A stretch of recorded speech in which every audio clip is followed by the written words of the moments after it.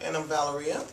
And we had bought a house in 2006 in a neighborhood that was up and coming in Tampa, and got into, like everybody else, the house lost all its value and we needed to get out. There for about 4 years, realized, of course, it's time for us to move.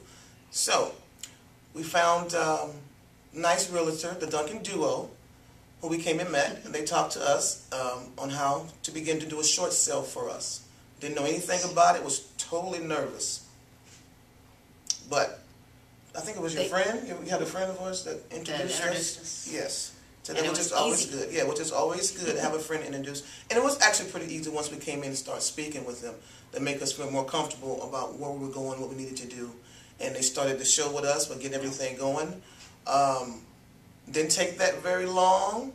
They're very good people to work with. We were totally happy in the end of it. It took about a year, which was perfect.